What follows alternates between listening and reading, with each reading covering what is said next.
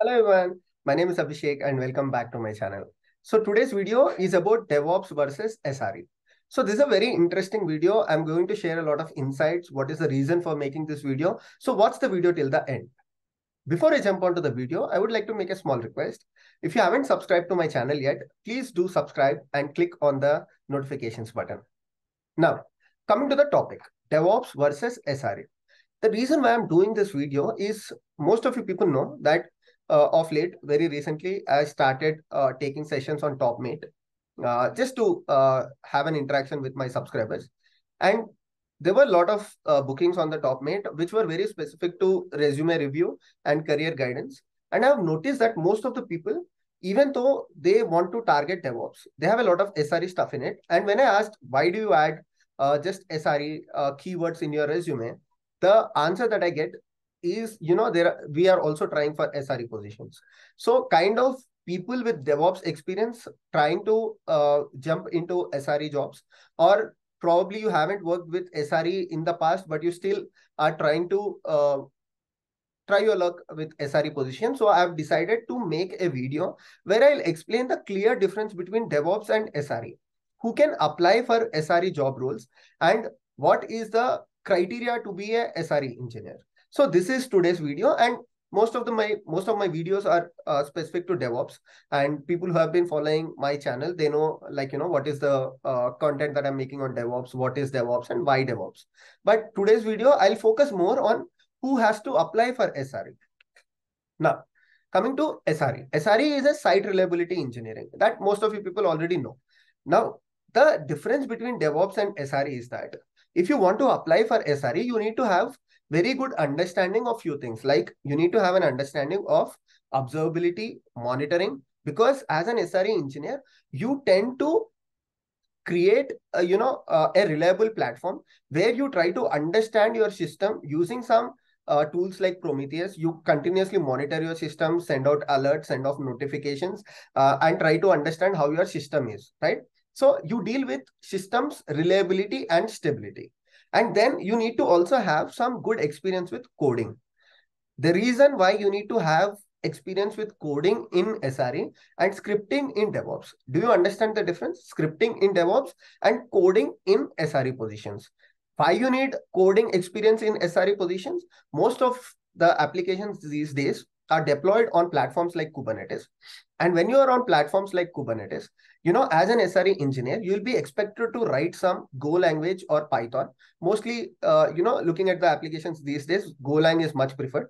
So you have to write some Golang applications, probably Kubernetes controllers with a reconciliation logic, or Kubernetes operators in specific, again, to address the reconciliation, or how do you deploy your applications, what is happening if the deployment goes down or someone tweaks your deployment. So these kind of simple applications, Kubernetes operators or controllers, is expected to be written by SRE engineers. So you should have some good experience with coding as well. Whereas as a DevOps engineer, your focus would be on automation, writing some simple scripts. Probably you need to have some experience with Groovy scripting, shell scripting, Python scripting. So this is where your experience lies, and very important as a DevOps engineer. So this is a clear-cut difference between DevOps and SRE. And then once this is done, you need to have very strong idea and experience with the production systems. Okay, so you might be a Linux administrator, or you might be a systems engineer or system administrator. But as an SRE engineer, you need to deal with a lot of applications on the production system, their uptime, their downtime. You have to be on call a lot of times as a SRE engineer. So where, if something is going wrong, as a SRE engineer, you should be in a position to address the production issues. You have to take some critical decisions. You have to continuously create these alerts and monitoring for your production system. So it is very important as an SRE engineer, to have good idea of how applications behave in production. Okay, that means you need to have some high level understanding of design of your applications. Probably a very good example is if you are a SRE engineer at Google. How does Gmail handle this millions of concurrent requests? And still Gmail is always up and running. right? And if you are a SRE engineer at Instagram, or if you are an SRE engineer at Netflix, so understand how this high level design is working. If you have a future aspiration of becoming an SRE engineer, then these are some of the things that you have to understand. And then once this is done, the other important aspects of SRE engineering is you need to have experience with systems like Prometheus, ELK stacks, and you need to have good idea of how Loki works, Thanos works. So the reason why these tools are important is because they handle the monitoring of systems, and they can immediately provide you information. Okay, this is when your application is behaving strange.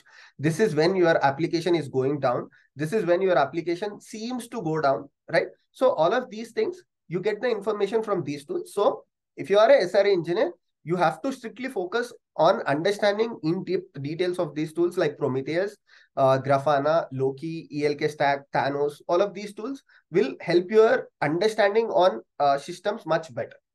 And after that, you also need to have very, very good experience on Kubernetes, because these days, 60% of applications are on Kubernetes, or, most of the applications that people are trying to deploy on Kubernetes.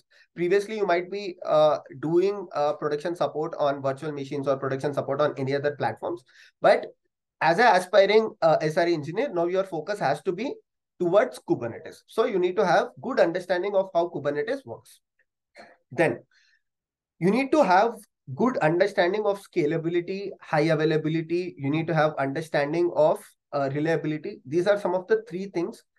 These are some of the things which you need to have good understanding of. What is high availability? How do you make my system highly available? How do I make my system highly scalable? How do I make my system highly reliable so that customers rely my application? So these are again a few things that you have to take care as SRE engineer.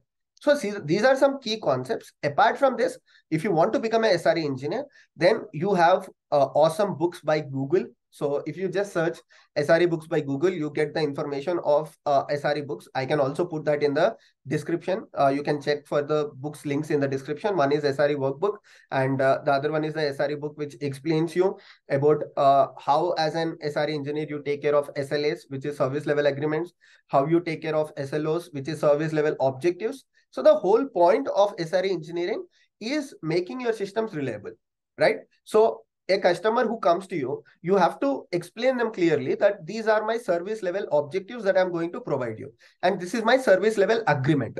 So I can sign this service level agreement with you, stating that my application is 98% of the times available. My application can receive 1 million requests, and still my application can be up and running. This is our error budget. 0.5% of the request is our error budget, and we are trying to improve it in the future. So these are some of the things that you have to take care of SRE engineering. So do not just mention SRE in your profile, and do not try for two jobs. One is DevOps and one is SRE, and just let me send my profile to both of it, and whichever gets picked, it is fine. You might, some of the positions as an SRE engineer, even there are some companies which are not very clear about what they want from SRE engineer, and they just add topics like CI/CD, they just add some other topics. And you might get selected as a DevOps engineer for a SRE position. But, it's very difficult to survive because you don't have all of these things. SRE is a mindset. SRE is an approach. And very important thing is there is a keyword, very good line in SRE which states the success for your application. The prerequisite for success of your application is availability. So this mindset or this culture has to be built before you try for SRE positions.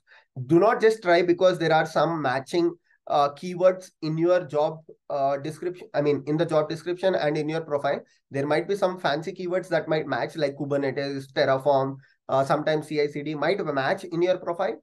But no, that's exactly not your cup of tea. So if you have aspiration to become SRE engineer, follow the things that I've just mentioned. If you follow all of these steps, then eventually, you will get good at it, and you can become a SRE engineer, but not randomly trying for SRE jobs. So I hope you found today's video informative, and I'm going to make a complete video on SRE I don't know when, how soon it is, but I'll make a handbook, or probably I'll make a video which states SRE 0, like where do you start from SRE and how to become a SRE engineer. I will also plan to invite someone onto our channel and explain about SRE engineering, job descriptions for SRE engineering, how to crack SRE interviews, all of these things. But yeah, I don't have a clear timeline at this point of time. So thank you so much for watching today's video. I'll make more and more such informative videos for you people. Please subscribe to my channel if you haven't. Thank you so much. See you all in the next video. Take care.